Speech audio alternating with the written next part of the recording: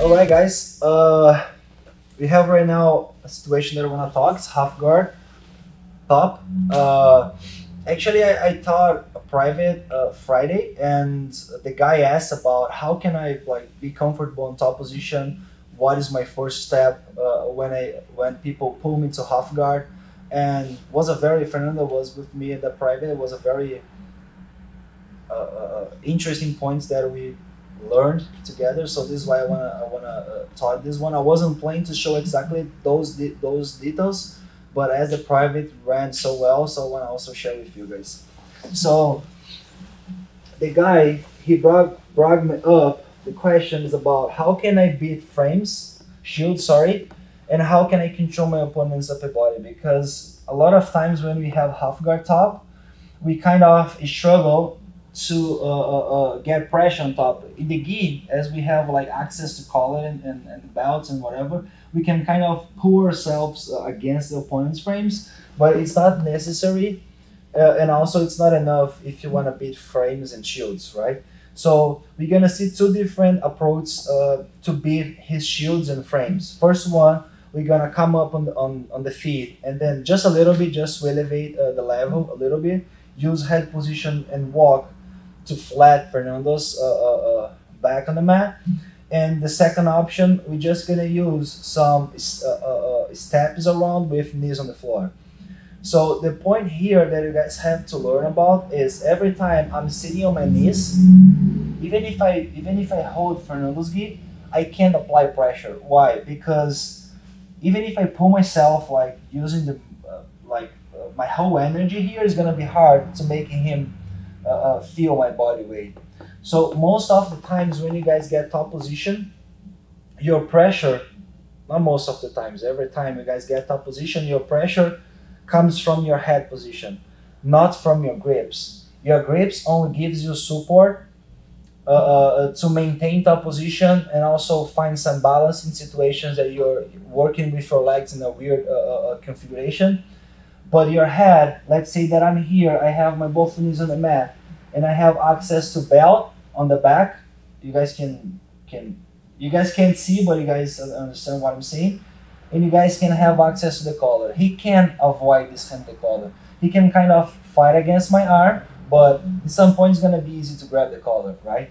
So if I keep myself on my knees with my head high and I try pull my elbows against my body to apply pressure, Fernandez, of course, he's feeling my strength, but he's not getting tired from this type of action. If instead of keep my head high and use my elbows to apply pressure, I just generate enough tension here on my arms to find some extra balance, and I start to drop my head position and sprawl back.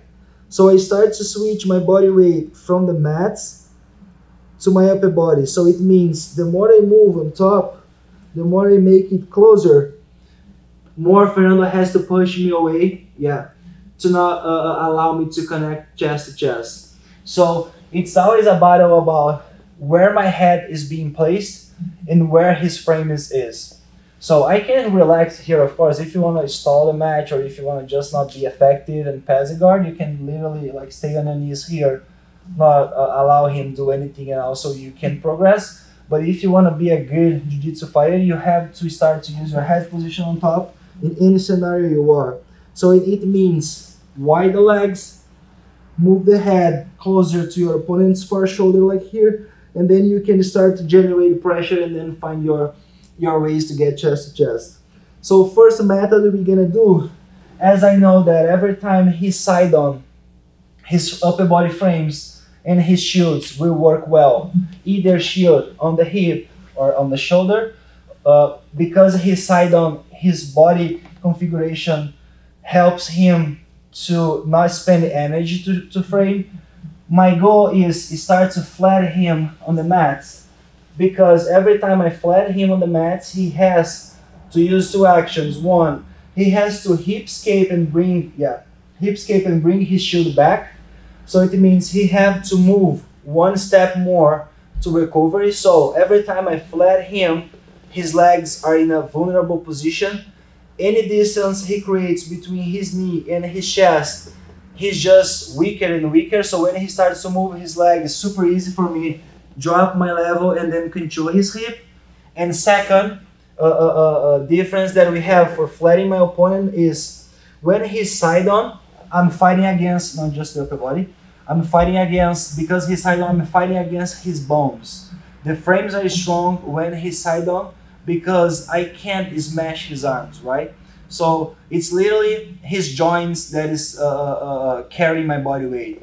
When he's flat, because I did a good job walking around the hip, every time I drop my body weight here, so the minimum effort I do shaking my body on top, look at how his arms shakes in a different way. It just happens because he's benching press me right now. So it's not your joints that is holding me on top. It's your strength because he has to bench press me. So this is why we have to flat the opponent first, and then second we have to fight to get chest to chest and to get underhooks and use head position to apply pressure and everything you guys probably know, but also we are talking again right now. So flat your opponent is your main goal in half guard. And this is why we are talking about those quick details to help you guys in that scenario. So how are we gonna flat him right now? Hand on the belt, hand on the collar. First method on the feet. So I come up on my feet like that, and then instead of try fight against his upper body, I'm just gonna get stuck on his frames and shields. So I have to walk around his hips. So how I do this? This knee that I have outside half guard, so I'm going to start to drop my head level and apply pressure on his upper body. My outside leg from half guard, I'm going to come and point inside my opponent's hip, like here. So I'm going to shift my body and point both knees to the same direction. So right now, my head position, I keep dropping myself over Fernando's frame, and I'm going to step around with the leg I have inside half guard. So first one, I cut against the hip. Second one, I open my leg and walk around, flattening his hip and back on the mats. So in here, I feel I cannot apply pressure, just having my head up and grip. So first step, drop head position. So I start to feel his pressure on the frames. So I come up on my knees. So when Fernando tries to push me away, it's going to be very difficult. So what I do, cut my knee, my outside leg against the hip, widen my leg and walk. Until I get this position, the first pit stop we have. I normally call to my students, chest to hips. So my chest is inside Fernando's hips. I can touch my own knee, like here, with my elbow, and I can kind of lock my body in that situation. So I have hand on the collar, and I can pretty much avoid any kind of hip movement that Fernando can apply. Even if he bumps against me, I can keep my chest connected, or even if he bumps outside. It's hard. I'm in a very tight position. So this first pit stop helps a lot you guys to build chest connection.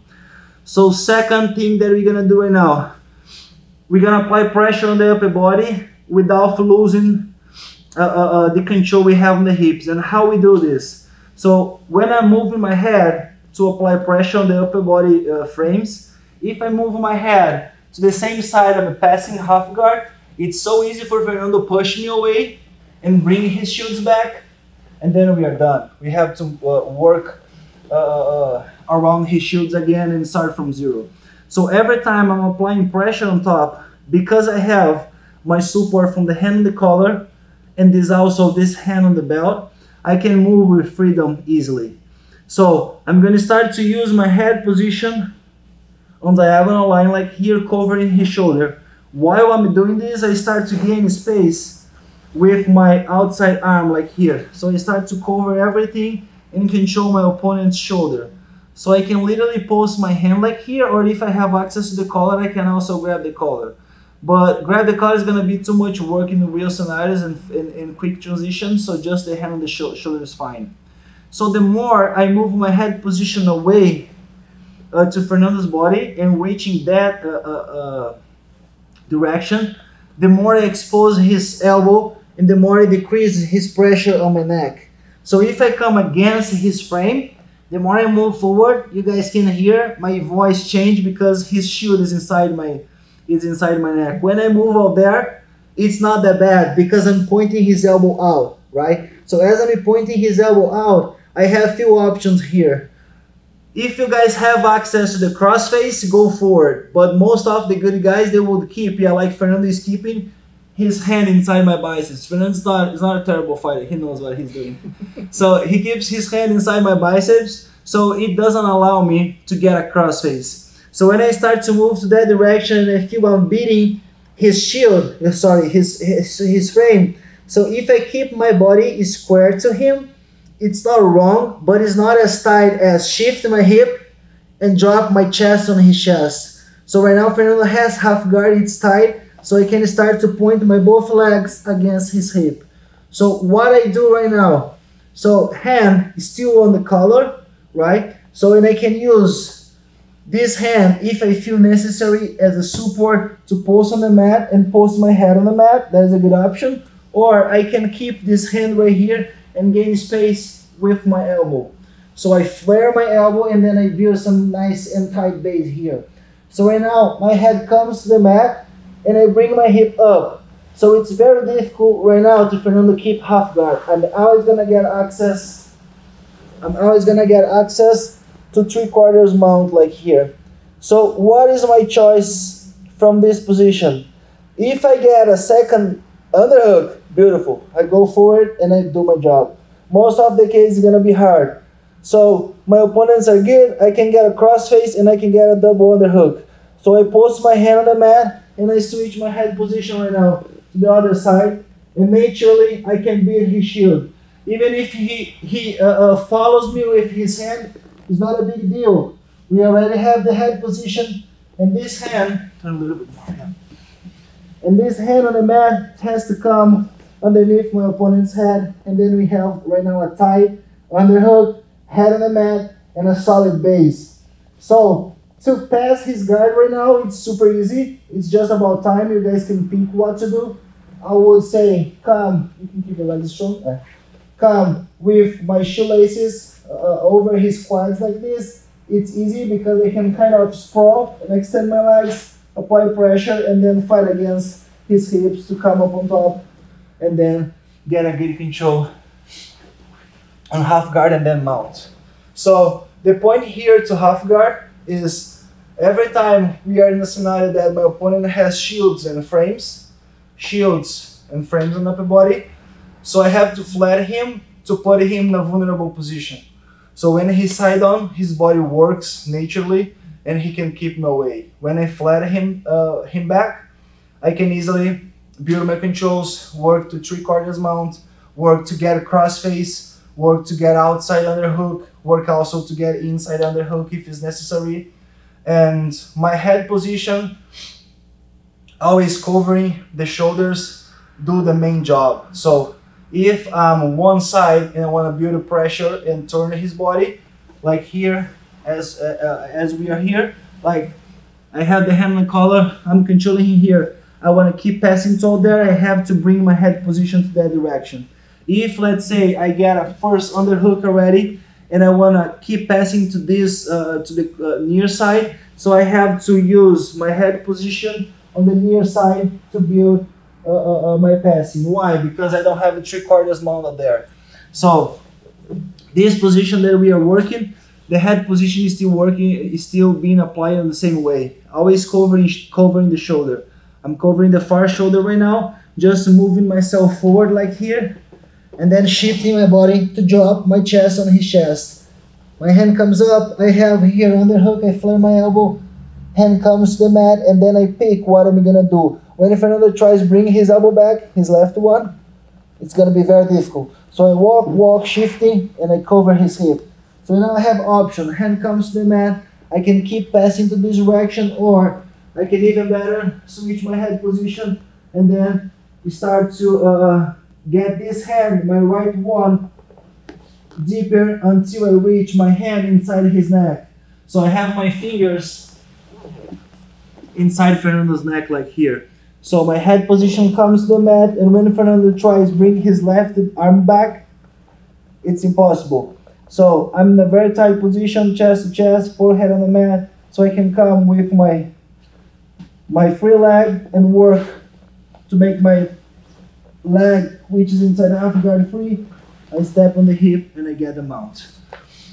So to beat shields and frames, the main goal is flat your opponent's back on the mat, and every time you guys do it, that is your main goal on top.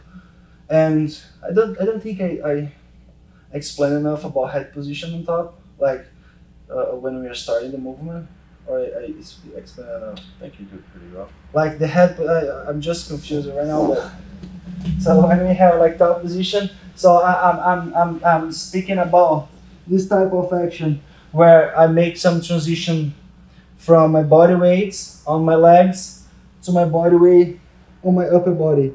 So every time you guys build pressure on any type of guard, it's more about how you guys sprawl your legs and use the upper body, the head against your opponent's upper body, instead of your strength to pull the guy against your own body. So here, no pressure. It's like tight to move, but there's no pressure. So right now, the same action with my arms, but dropping my upper body against my opponent's frames. When he tries to push me away, it's very difficult, right? So I feel I'm connected to him. So right now when I do come up, cut, and walk.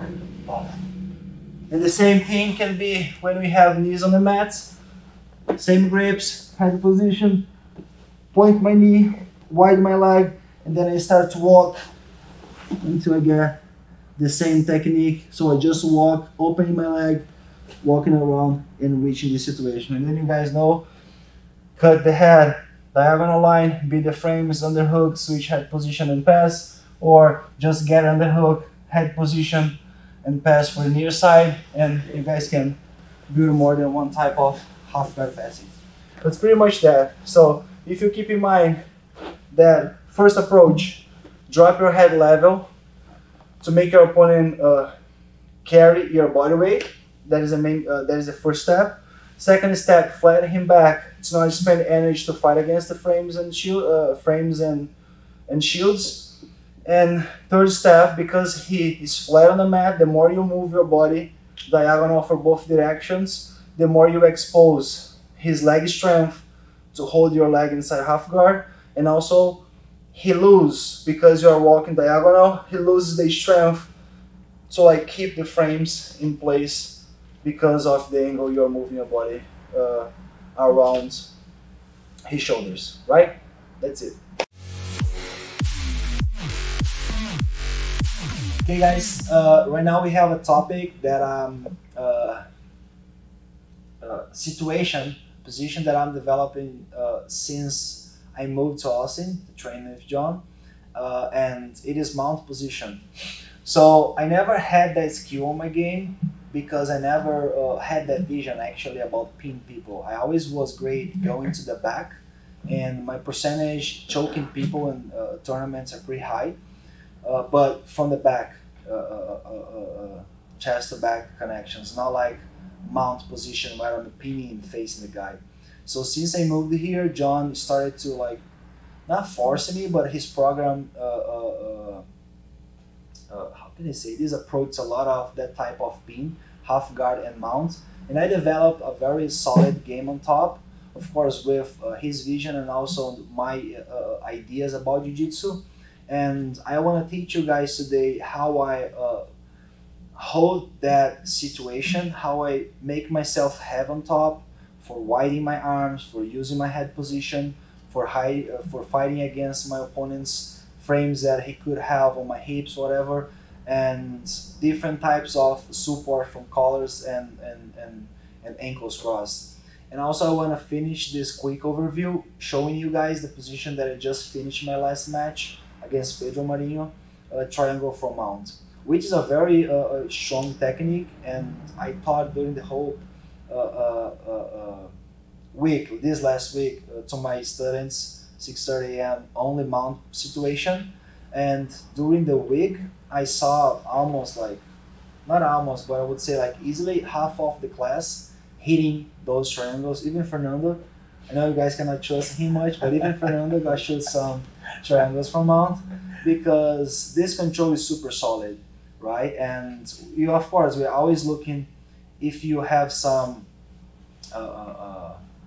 if you're familiar, can I say if you're familiar with mount position, you know that one of the protocols is to get an underhook, but for this mount triangle that I shoot on Pedro, I knew that he would hide his hands on my back, because when he fought Gordon, Gordon spent the whole time getting underhooks, and this is why I was ready to shoot that type of triangle, because he had his hands around my waist. So let's see how we build this control. Once you guys learn how to pin opponents from mount, I promise you guys it's gonna be our main goal, like in any sphere. So here, what I do first when I get the mount, I don't care much about hands on the collar. I don't care much about where my legs are.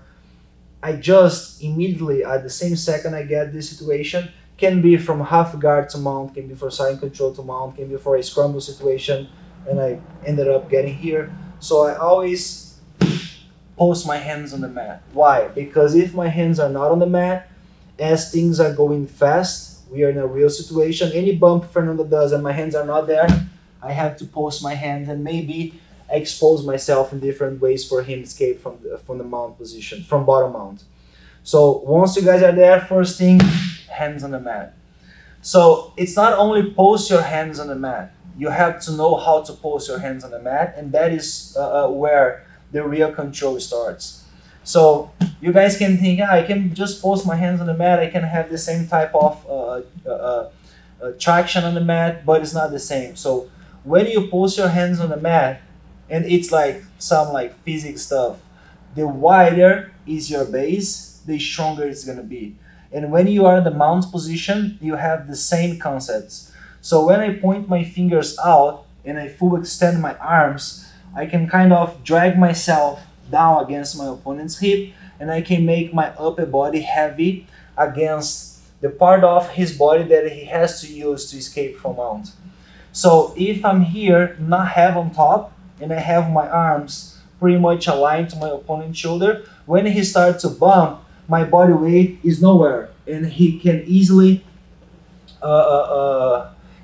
start to off balance me. When we have this situation where my arms are wide and I have my fingers pointing out and I'm dragging myself downwards, so when Fernando tries to bump, so I'm not losing my connection. Why? Because I have the full extension of my arms, so it's not loose. I'm pretty much tight on top, and my fingers pointing out kind of turn, not kind of, it's actually turn my elbow and point my elbows down. So it means he cannot break my elbow. He cannot break my arm at all there. My arm doesn't move out there. I have already the full extension. When you have your fingers, pointing forward like this, my arm can break to this direction.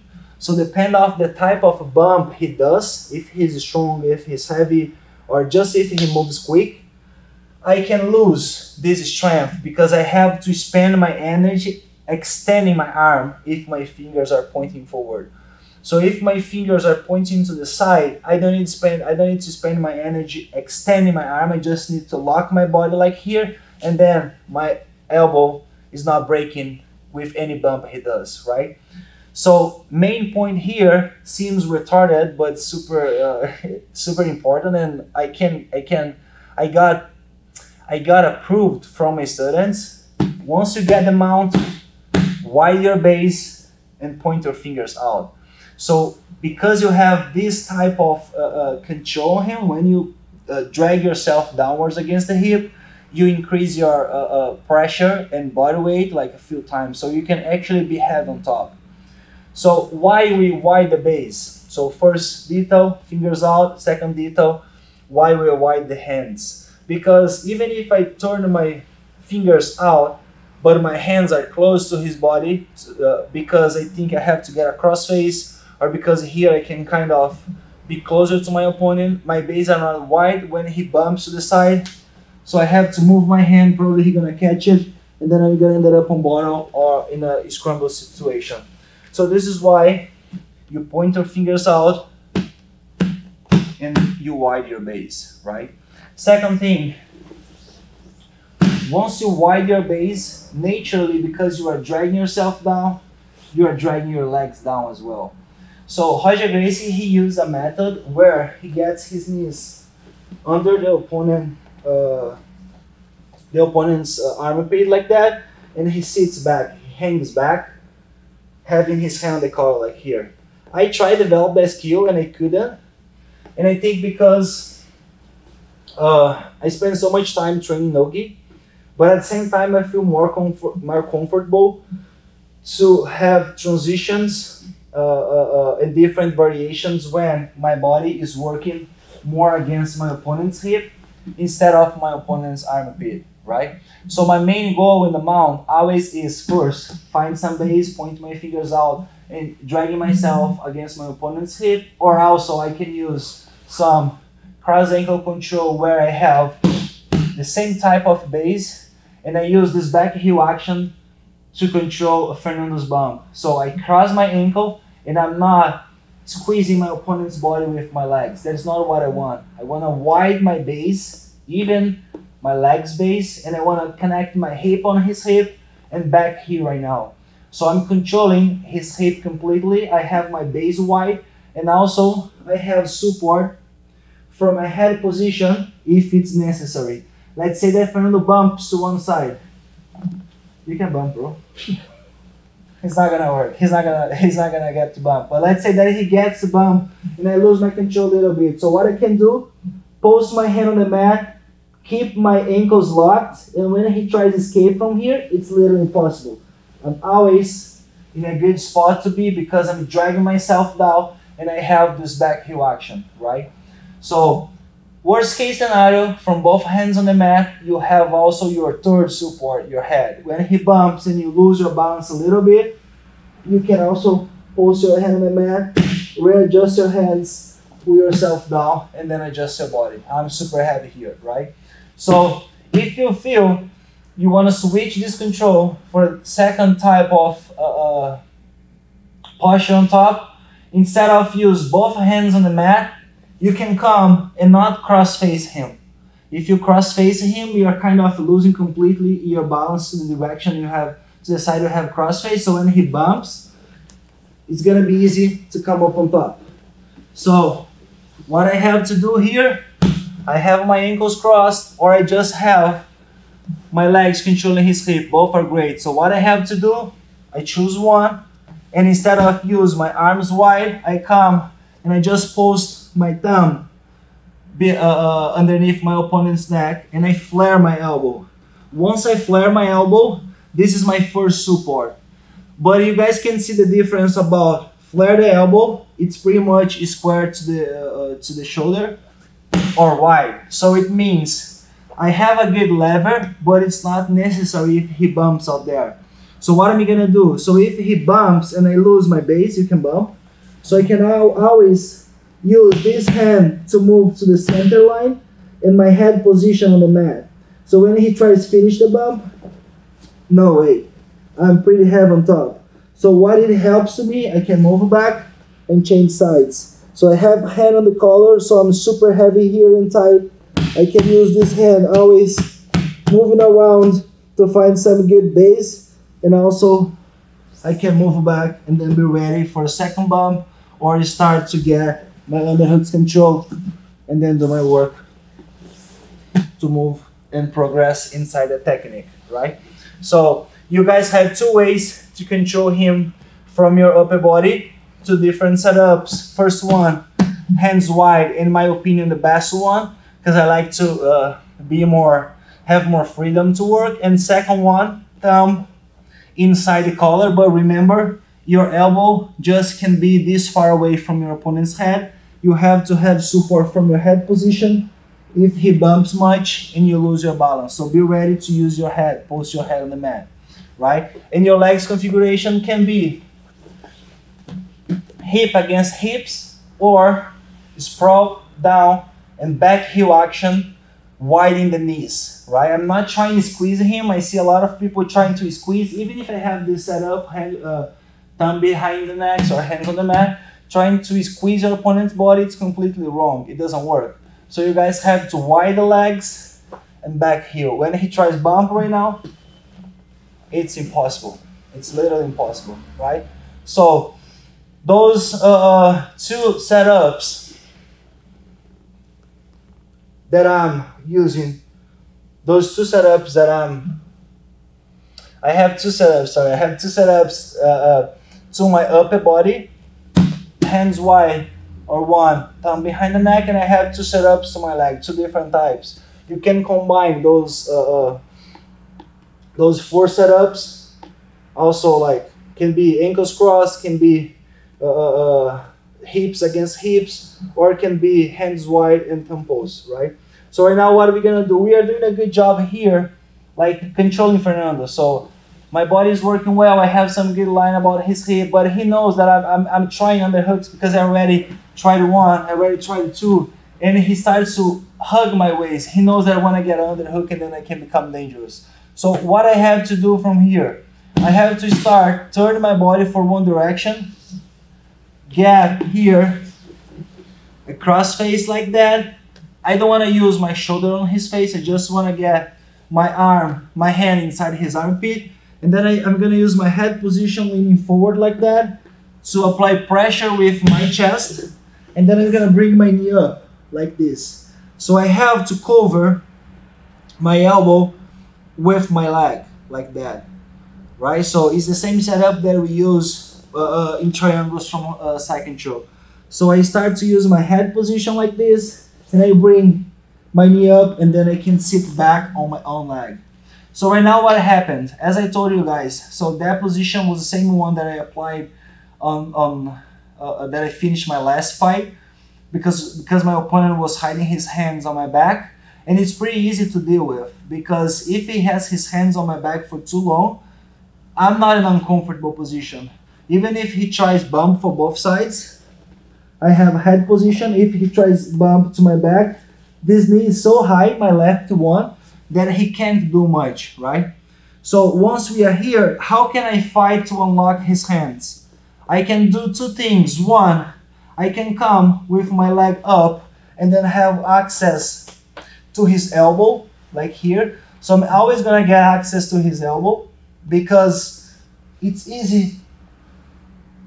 It's easy turn my body because I have this knee up to see his elbow. If my knee is down like here and I try grab his elbow, maybe I can make it, but I cannot turn my body too much. So I have to slide my knee up to look to his elbow and then start my fight to posture back and unlock his hands. Once I unlock his hands, I have to keep controlling his elbow until I cut my knee over, right? So once I cut my knee over, I can start to climb for the triangle, right? Worst case scenario, I'm here, I'm trying to fight against his elbow, but Fernando is giving his life to not unlock his hands. Look at how easy it's gonna be to get an underhook because I'm bringing my leg up to bring his elbow closer to my arm. So my knee is up, I can always slide my arm inside, move down, and then what do we have? Underhook. It means that we got what he was denying, what he was avoiding to give me, the underhook. So from here, you guys know the protocol. Always build, so arm triangle first, get your fingers inside your opponent's neck, and then fight to get underhook, double underhook to an S mount, right? So worst case scenario, you guys will end up having some double underhooks. So this is why when I fought to unlock Pedro's hand, I got it. I cut my knee over his biceps to avoid his opportunity to lock hands again. When he tries it, it's impossible. It's physically impossible. He doesn't have like alien arms. So right now, what am I gonna do? I'm gonna use my knee to pin his arm on the mat. My head position comes to the mat to avoid any kind of bump.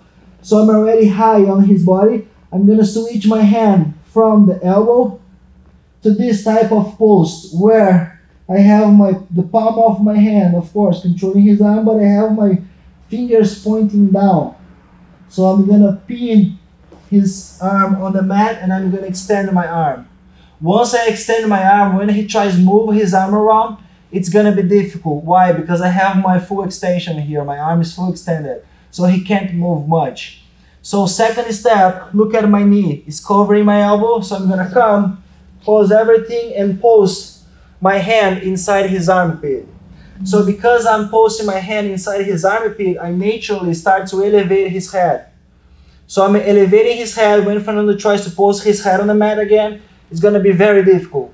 So I have space right now to swing my leg over or just walk over his arm and lock my triangle. This is why this hand here is impossible. My hand inside the armpit.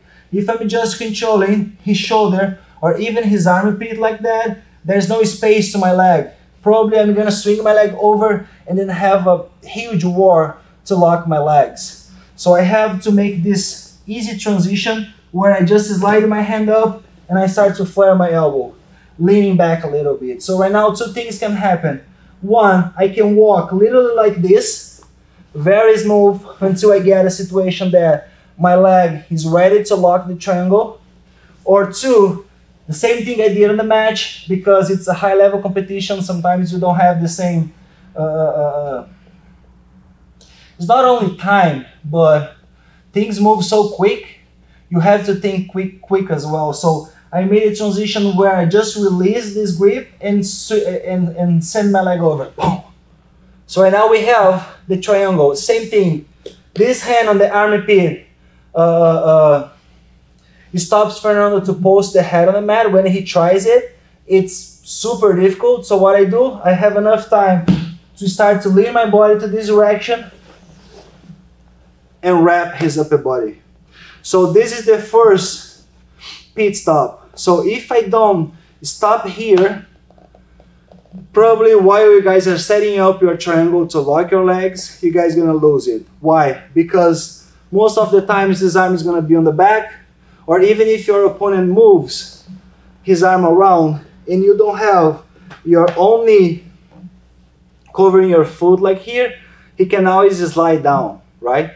So important here, I made the same detail on my match. So I stop here for a second until I get enough time to start moving my body and lean my head position to this direction. You guys can take a look about how I open space on my legs when I lean my body to this. Move back a little bit. How I open space to lock my triangle when I get some angle to this direction. You guys know, every time we are locking triangle, we have to change the angle from square's body to perpendicular angle. So I'm gonna do the same here. I start to bring my head level down, and then we get this type of situation where my foot is coming out from the mat. So what that means, I have the triangle out there, and then I can move back to the center. What I can also do, grab my own shin, get the angle on the side, elevating everything with only my knee on the mat, head position to avoid bumps and any kind of explosive movement. I pull my shin up and I lock my triangle. Once I lock my triangle, I move back to the center. It's over. He can't escape from this position. It's literally impossible. Just if you are lazy and you lock some triangle on your calf muscle, but if you get this full lock because you got the angle, like here, you guys can see how easy it is. So I look completely to the side, I'm perpendicular, and I drop myself. Hands on the mat, forehead. I can elevate and turn his body, and I lock it. So let's say I have short legs, no problem. The more you find your angle, like here, more you can pull your shin, and more you can lock it. So you move back, and then you have this situation. So to finish, my hand comes on the mat, and I go for the same angle. I look towards, I look to my opponent's hips, and then I shift my body like that. And my idea, sorry buddy, my idea is drop my, the side I have my lock, the same side, my hip from the same side that I have my lock, I have to drop on the mat. So I want to look to his legs and drop like here. So I can apply pressure, and then because I'm kind of twisting his head, I can finish. So just remember, you guys, and I don't remember if I said this, but I'm just, no, I didn't say this. So if he has his arm on this side, and you try grab your shin, and for some reason you're not getting to lock because or you have short legs or your angle is not good, this speed stop allows you to fight against his arm. If Fernando is hiding his arm on my back, because I have this forced speed stop, my knee covering my foot, I'm always gonna move my hip forward, drag his arm to the side, and then lean, locking my triangle, coming back and finishing the work, right? So that was the position I did. And I was looking for, give you guys a quick overview about how I make the mount a stable position, and those 4 details are pretty much what I teach to my students every time I have a chance to talk about mount. Hands wide, creating base, thumb inside behind the neck, underneath the head. So those 2 details are great for the upper body setup and lower body setup. Knees not it's not about your knees, your legs, sorry, squeezing your opponent's body, but it's about your hip against your opponent's hip. That's the first setup. And the second setup, hip against hips, but you have that addiction about ankles crossed and back heel action, widen the knees. So if you combine those 4 setups, you're always gonna get a success. And this triangle is pretty strong. I'm just showing you guys because I just hit on my last fight. And remember, you just can shoot triangles from mount if you get elevate the head. So the hand inside armpit, all the way around, and the elevation flaring the elbow makes a huge difference for you guys. Not shoot triangles, and lose the space to get your leg underneath your opponent's head.